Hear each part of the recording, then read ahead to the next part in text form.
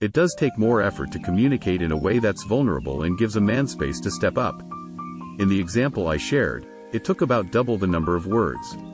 But wow, will that save you time down the road? If he said, "No, I won't call you," or said, "Sure," but never did. Then you'd have useful information on how committed and interested he is, and how able he is to honor his commitments to you. It wouldn't be personal. You could stay angry in the first example and fight about it, or speak clearly, be vulnerable, and then move on if he isn't able to support you how you want.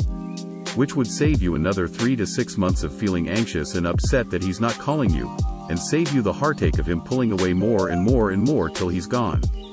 Does this make sense? If you're not sure how to open up and share more in a way that draws him closer.